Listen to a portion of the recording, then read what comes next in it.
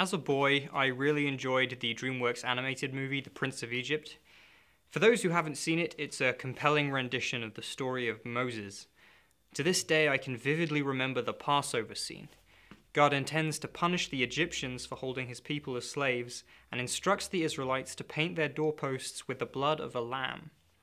That night, the angel of death, represented visually in the film by a shining white mist, descends on the city and moves silently through the streets, killing the firstborn of every Egyptian family.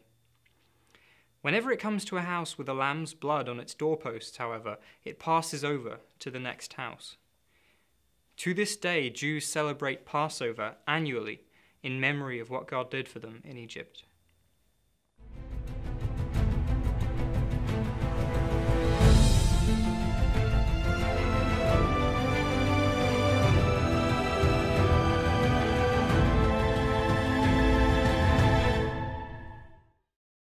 Lesson 6 in the Way of Christ is on the Paschal Mystery.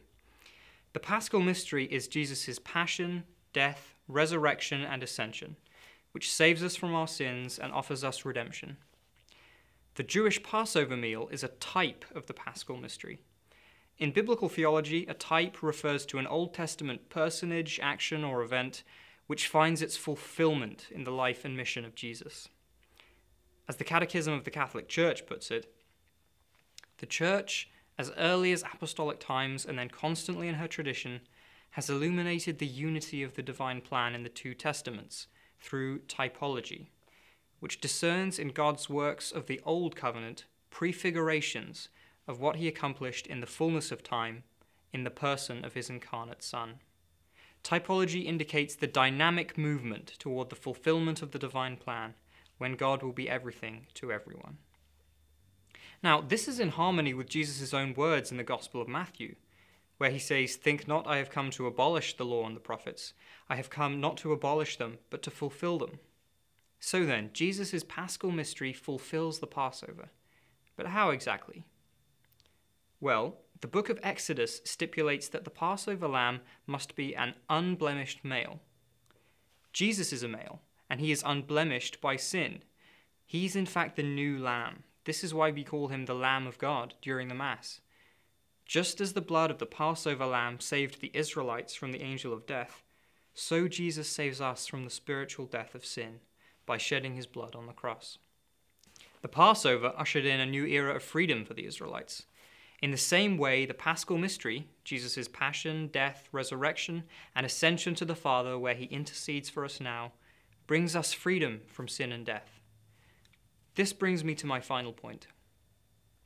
While the Passover scene in The Prince of Egypt is extremely well done, it fails to include a key part of the Passover celebration: the meal. The Jews didn't only use the lamb to paint the doorposts with its blood, they ate the lamb. God required this. Exodus chapter 12 reads, "Then they shall take some of the blood and put it on the two doorposts and the lintel of the houses in which they eat them. They shall eat the flesh that night, roasted. With unleavened bread and bitter herbs they shall eat it. It is the Lord's Passover." Now here's the important point. The Mass makes present the Paschal mystery of Christ, and as such, it is the new Passover. This is why the sacrifice of the Mass is so important in the Catholic life. When Jesus and his disciples were together at the Last Supper and Jesus instituted the Mass, it was the Passover they were celebrating. Jesus wanted to show them that he was the new Lamb, the Lamb of God. That's why he gave them his body to eat. Just as the Jewish Passover saved the Israelites from the angel of death, so now this new Passover, if we are open to the graces it affords, is constantly saving us from sin and bringing us closer to Christ. I'm Bishop Joseph Strickland. Thank you so much for viewing this episode of The Way of Christ. It is an excellent resource for growing in your Catholic faith, for deepening your life in Jesus Christ.